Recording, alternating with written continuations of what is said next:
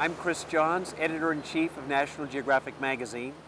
This is my first trip to the Galapagos Island, a trip I've looked forward to since I was a young boy reading National Geographic magazine.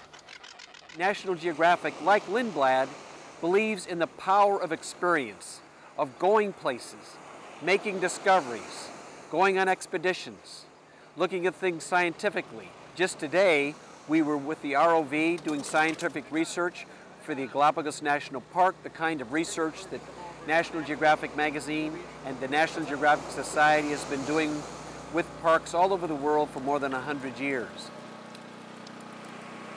More than 40 years ago, I was drawn to photography because of a deep curiosity I have about the world.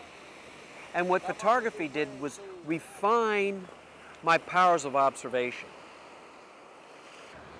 to become truly connected and engaged with the environment, to be patient, to wait, to learn about behavior of frigate birds, to learn about behavior of Galapagos sea lions.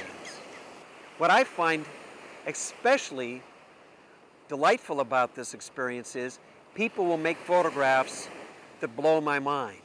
And it might be a child who's 10 years old, it might be someone who's 70 years old.